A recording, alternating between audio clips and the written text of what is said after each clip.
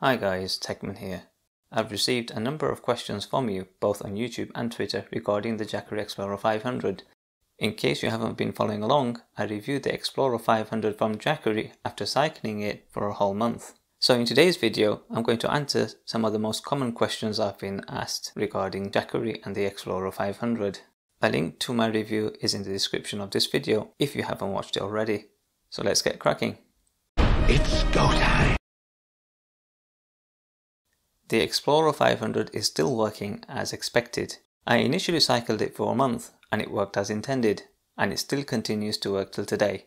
I'll keep you informed if this changes or if I notice any change in performance. One thing I like about Jackery is that their products work straight out the box. A lot of people choose Jackery for their portable power needs as their units do exactly what it says on the tin. Very funny.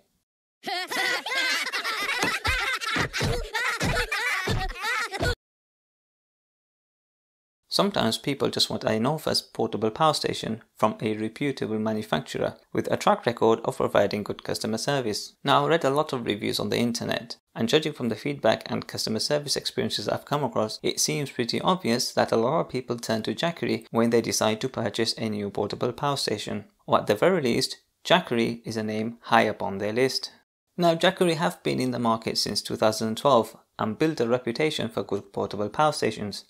Yes, there are some customers who may have not found it easy to resolve their issues. We get that with every manufacturer and arguably with every product in the market. We also get some units that pass the quality control processes but develop a fault during storage or shipping or within a few weeks of use. But by and large, from reading and researching customer satisfaction, it seems Jackery do a good job and certainly better than most of their competitors. Remember, Jackery have been developing portable power stations since 2012, so they have a good understanding of the market and have grown and enhanced their products as technology has evolved. There is certainly room for improvement, and I alluded to that in my review of the Explorer 500, and I hope Jackery catch up with the rest of the pack in terms of features. But so far, I'm pleased with the overall experience from Jackery.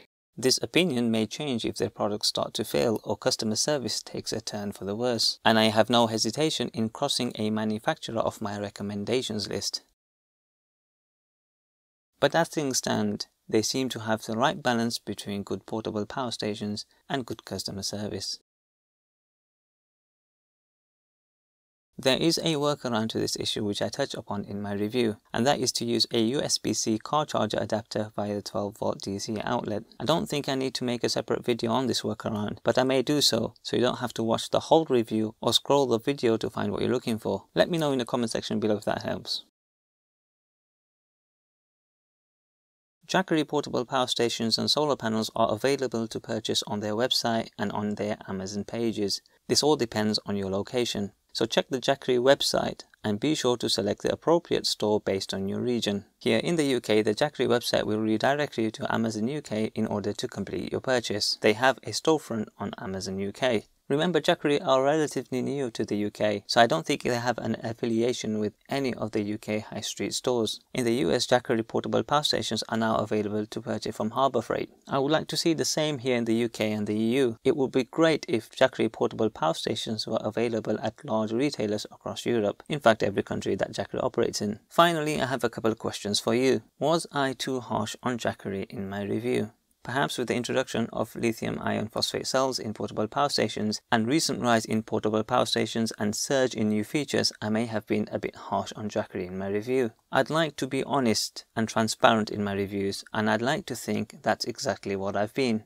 I also voiced the drawbacks of the Explorer 500 and forwarded my recommendations to Jackery. As the unit does work, some may say I have been a bit harsh. But what do you think? After all, I am human and certainly not infallible. Have I been too harsh, or was it a balanced review? Let me know your thoughts in the comment section below. My final question is, are you looking to purchase a Jackery portable power station this winter? Or summer if you're living in the southern hemisphere. If you are, I'd recommend you wait for one of Jackery's flash sales. I admit Jackery are a bit pricey, and as I previously advised, I would personally wait for their sales before purchasing one of their products. Speaking of sales and the current shopping craze, Jackery are providing various discounts on their website and respective Amazon stores. So do check out your local stores and pocket any discount if you are looking to purchase one of their power stations or bundles. It's all on the screen in front of you, and also links will be provided in the description below. Remember, I do not have any affiliate links or make any money from your purchase. I am not brand loyal for financial gains.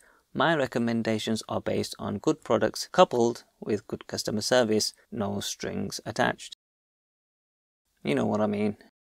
And I'm free to unrecommend a manufacturer or one of their products if they do not meet my expectations. Right guys, as always, thanks for watching, stay safe, stay green, and I'll catch you in the next one.